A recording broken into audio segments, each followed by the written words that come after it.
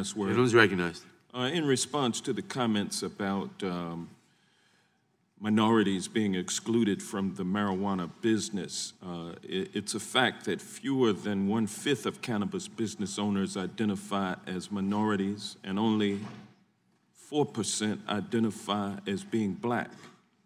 Applicants for cannabis licenses also are limited by numerous laws, regulations, and exorbitant permit application, licensing fees, and costs that can require an upfront investment of $700,000 to get into the business.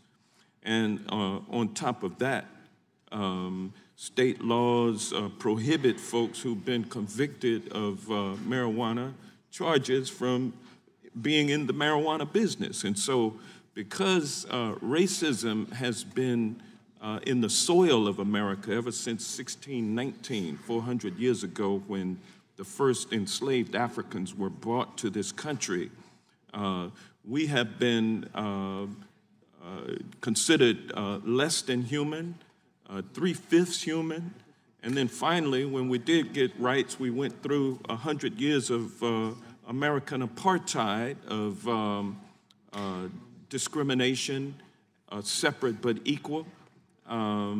And the legacy of racism exists today when it comes to access to capital. To get the $700,000 required, we're shut out. And my Latino brothers and sisters have been treated similarly throughout their history in this country. And so that's just a fact. There's no need to come to find any statistics. I mean, that's just, I mean, it's obvious that we're shut out of this business. And with that, I will yield back. Gentleman yields back. Does anyone else seek recognition on this amendment?